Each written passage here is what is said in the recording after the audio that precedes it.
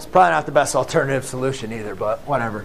So you guys have f of x, g of x. Now what we need to do is multiplication. So how we write that is we have f times g of x. Well, that's going to equal f of x times g of x.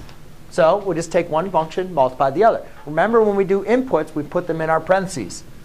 X squared times 4 minus x. Then you guys can see, oh, we have to make sure we apply distributive property.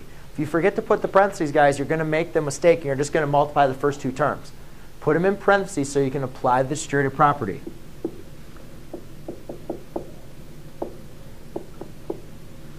Then I like to write in standard form. Right? Always like to have that degree first, right? Leading coefficient. So there you go.